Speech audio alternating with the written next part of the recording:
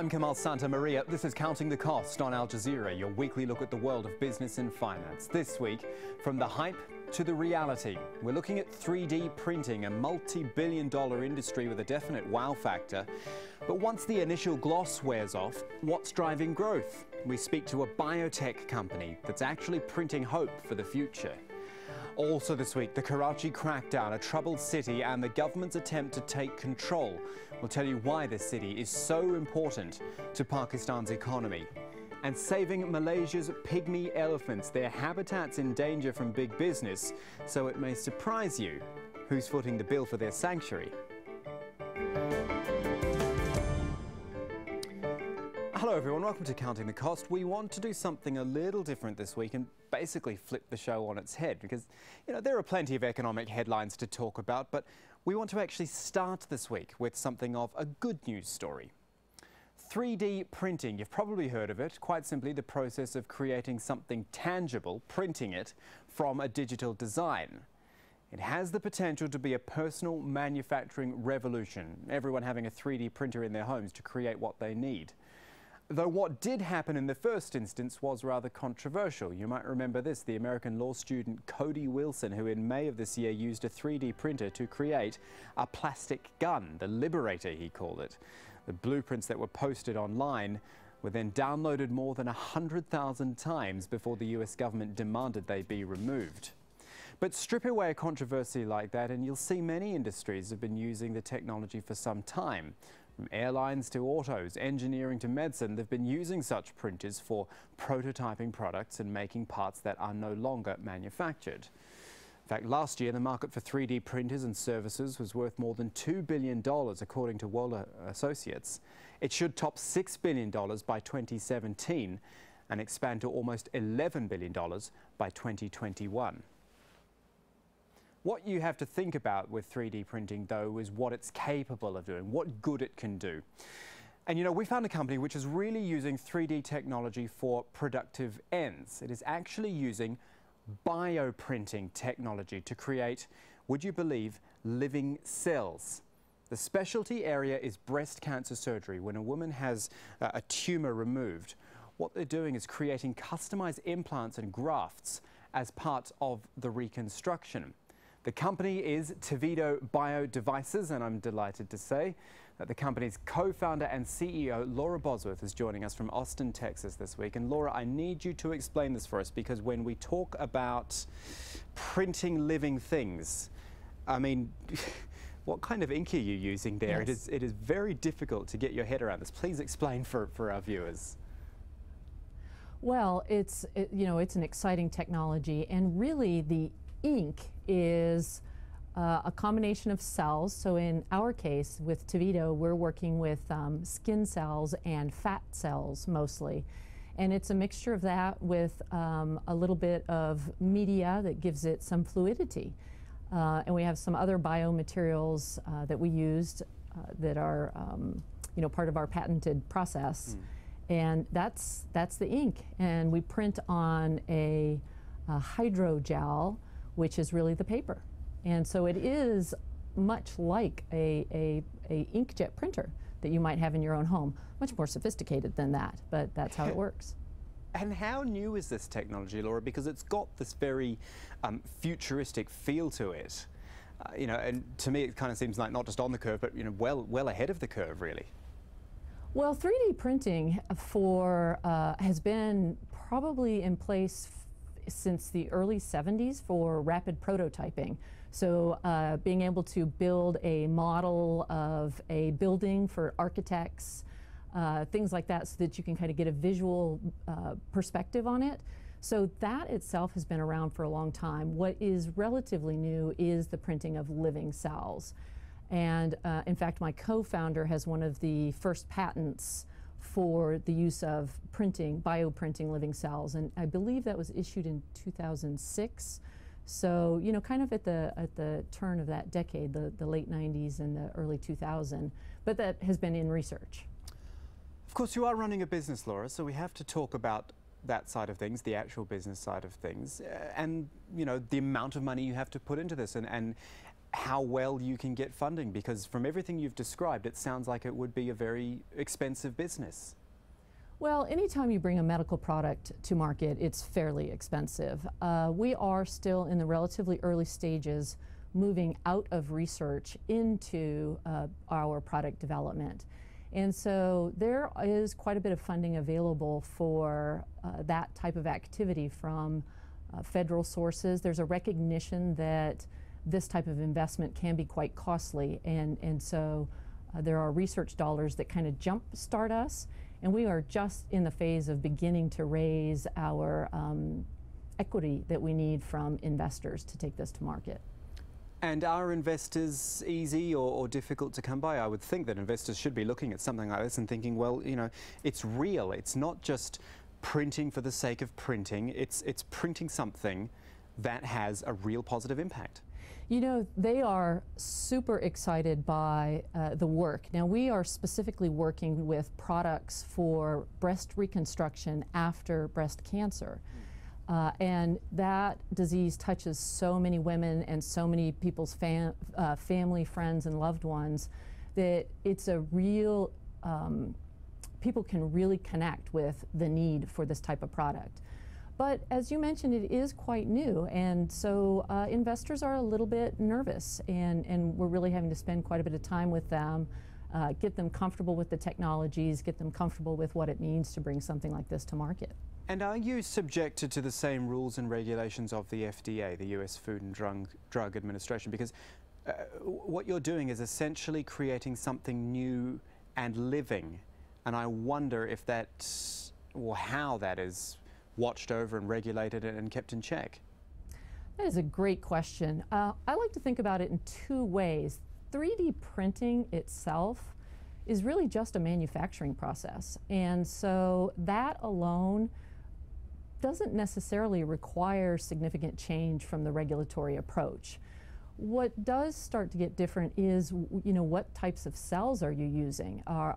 So it's kind of this living tissue that begins to be very interesting.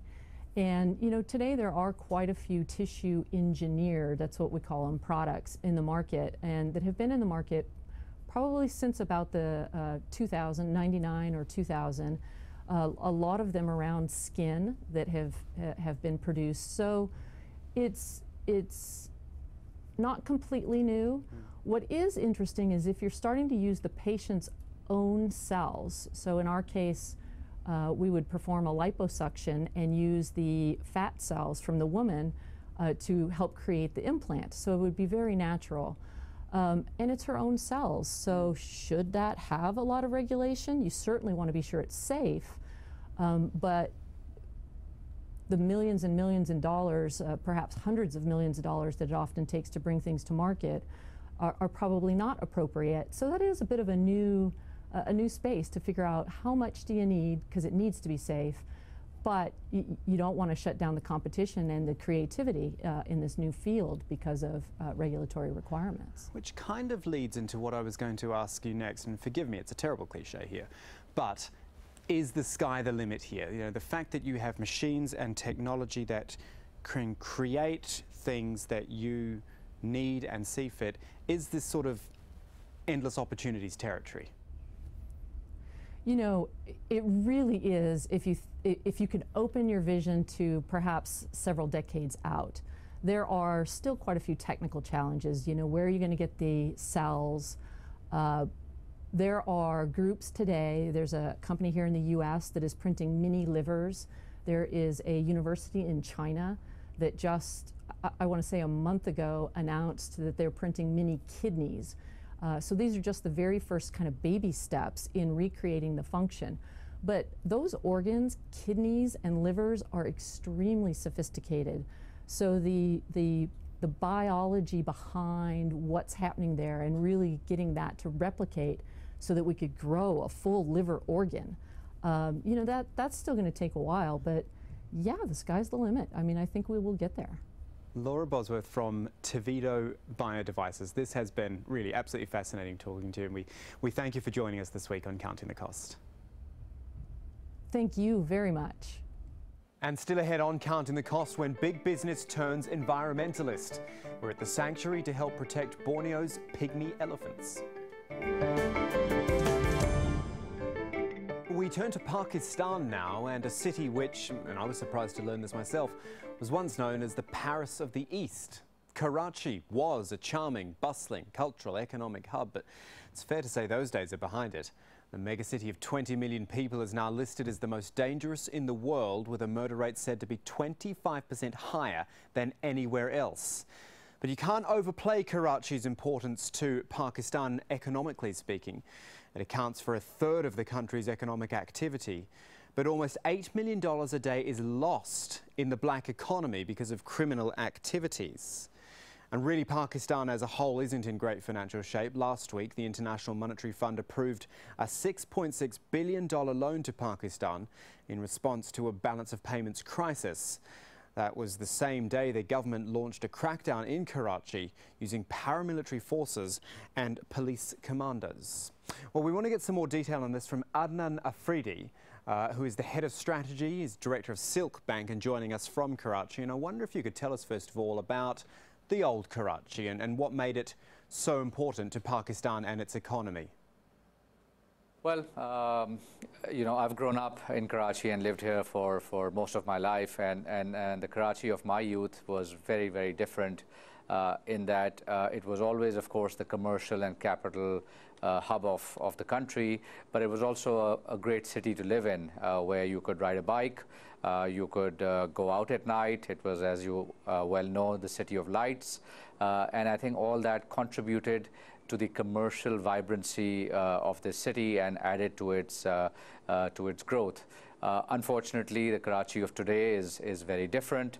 My children, who are young, are seeing a very, very protected and sheltered life compared to what I saw.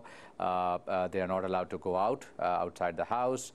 Taking them to school is an adventure in of itself. And I think that has all contributed to the psyche of all of us who have invested professional and capital careers in this city, and I think that in turn is taking its toll on the commercial viability of this city. So in your opinion then, basically what went wrong? At what point did Karachi really start to go downhill?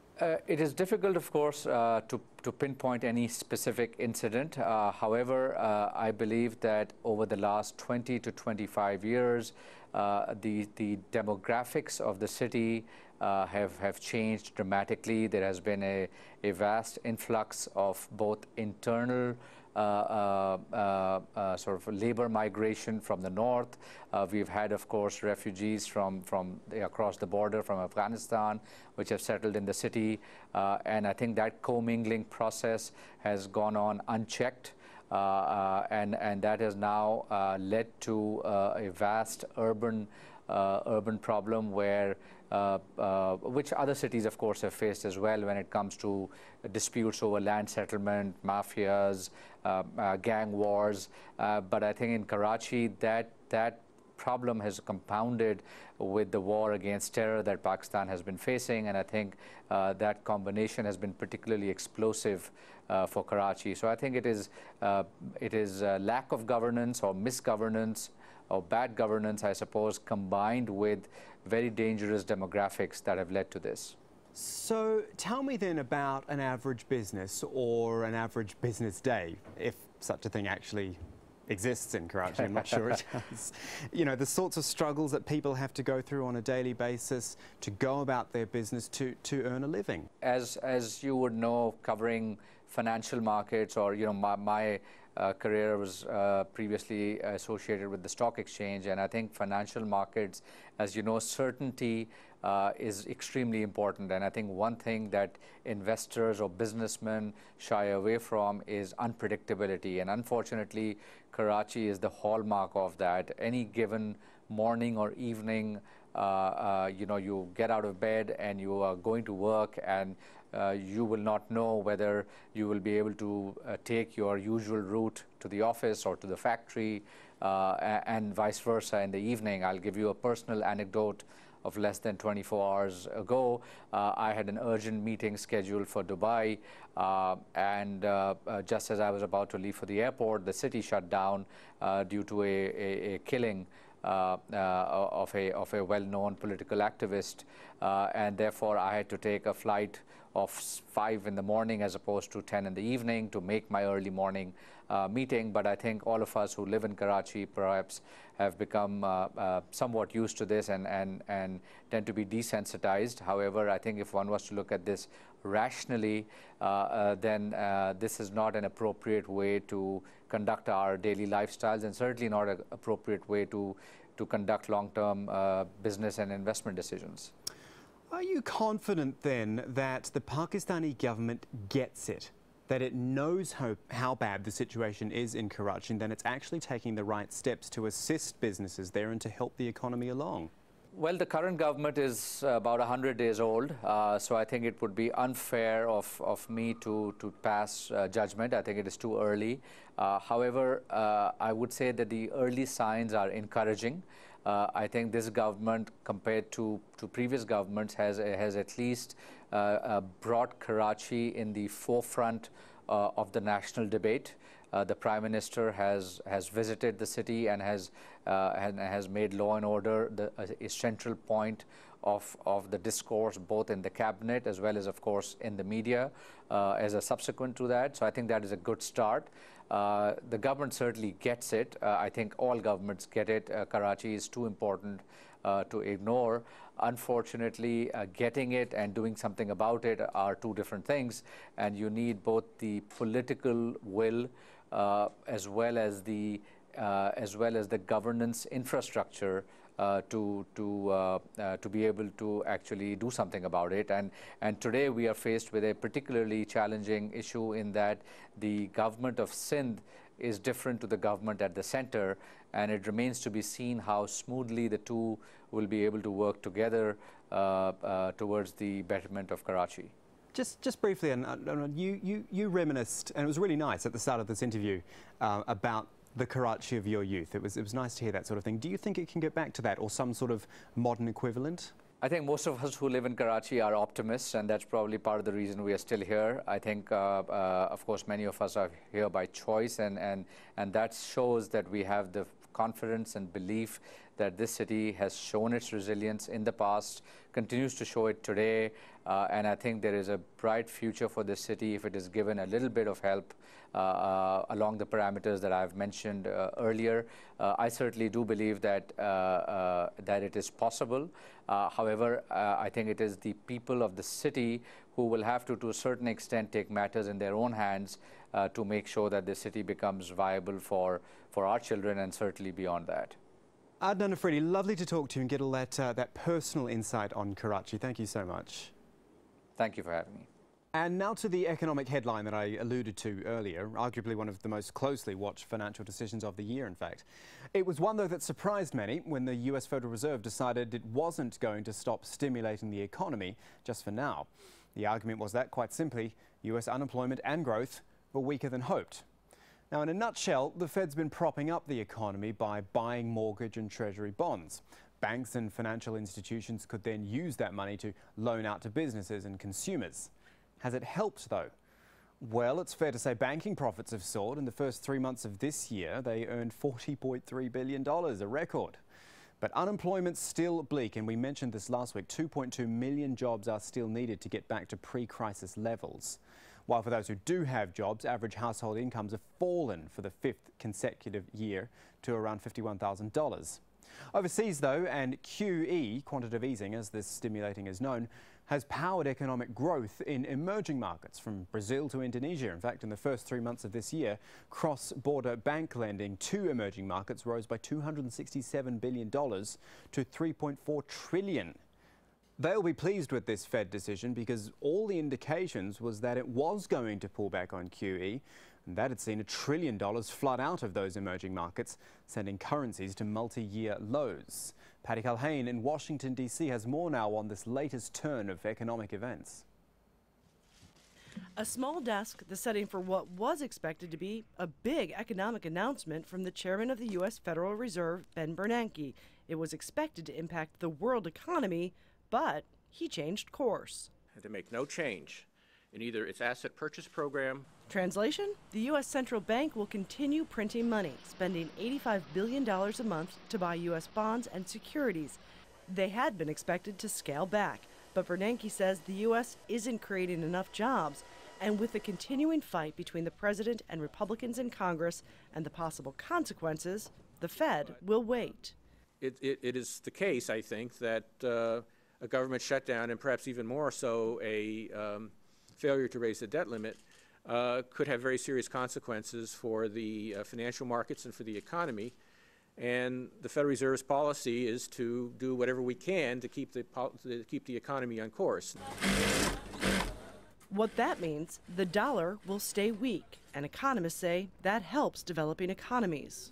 Right now, this is near-term good news for the developing markets because U.S. interest rates are staying low, so the U.S. will continue to be, kind of like a lawn blower blowing cash towards the BRICS rather than the reverse. The BRICS, Brazil, Russia, India, China, and South Africa are already feeling the effects of even the talk of change.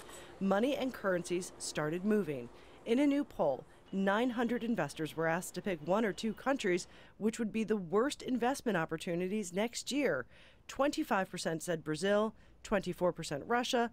India fared the worst of all, 35% saying they wouldn't put their money there. 23% said China. The developed countries did much better. The news out of Washington could halt the destabilizing impact on the developing world, for now. Thank you. But Bernanke has made it clear the policy is going to change. It's just a question of when. Finally this week, a sanctuary for orphaned pygmy elephants, which has opened in Malaysia. Now, I admit this wouldn't usually be a business story. There's a bit of controversy here because activists are saying it's the very industry which harms the elephant's natural environment that's actually paying for the sanctuary. Andrew Thomas reports now from Sabah State in Borneo. Take away the people and she's alone. So far, the only pygmy elephant at the Malaysian state of Sabah's first rescue sanctuary. The expectation, though, is that there'll be as many as 50 injured elephants joining Miss Rocco, company for her, but that demand is a worrying sign of the threats to Sabah's wildlife. The centre was officially opened by a government minister, but it's mainly money from the palm oil industry that's paying for it, the very industry some accuse of doing more to damage wildlife than any other. You're the main sponsor of this project. Is your involvement part of a guilty conscience? Definitely not, definitely not. What we have done is that we are, there's a realization that we cannot live in isolation. I think it's a realization that we should be part of the overall effort. It is still possible to see striking wildlife down the Kinabatangan River, though the chance of seeing an elephant in the wild is highly unlikely. There are thought to be fewer than 2,000 left. No one quite knows how many there once were. Loss of habitat is to blame. First it was logging, then rubber. Now what were once rainforests are palm oil plantations. They cover 20% of the entire state of Sabah. Around the Kinabatangan River, that proportion rises to 85%. For kilometre after kilometre after kilometre, this is all you see, palm oil trees. Its fruit and their seeds are crushed, processed, and the oil used in hundreds of thousands of products. From the air, you see the scale. At ground level, the trucks rumble by with relentless predictability. Sometimes animals are not just pushed out, but hurt. 14 pygmy elephants were found dead in January. It's suspected they ate bait poisoned to kill smaller animals considered pests on the plantations. One baby survived.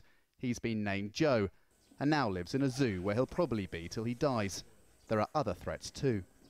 Trunks, legs get caught by hunting snares, not meant for elephants, but they go into the snares and they cause horrific injuries, and basically it's a slow death to this elephant. So this sanctuary is actually for this group of elephants. Financial support for this sanctuary is welcome, but even those in the palm oil industry say in the past they've been part of the problem. And that is our show for this week, but there is more for you online at aljazeera.com/business. The latest business headlines are there. Also, all of our previous episodes for you to catch up on. You can get in touch quite easily as well. Tweet either me at KamalAJE, our business editor at Abid Oliver Ali, or drop us an old-fashioned email. countingthecost@aljazeera.net is the address. But that is it for this edition of Counting the Cost. I'm Kamal Santamaria from the whole team. Thanks for joining us. The news on Al Jazeera is next.